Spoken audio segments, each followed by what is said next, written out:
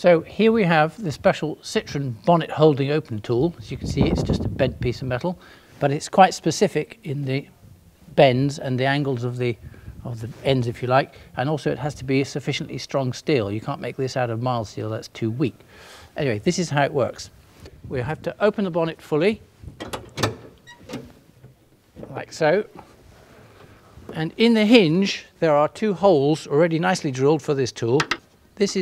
We fit it into the two holes in the hinge, and that will support it vertically. We'll give you the pictures of the actual sizes of the right piece in order to make it.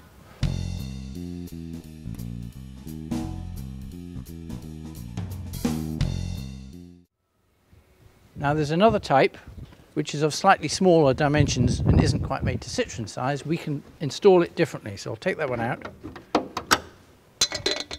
And this second one is slightly smaller in length, and it hooks into the back hole, and then as you see it can go over the front hinge, and it will allow the bonnet to tilt forward slightly but still support it.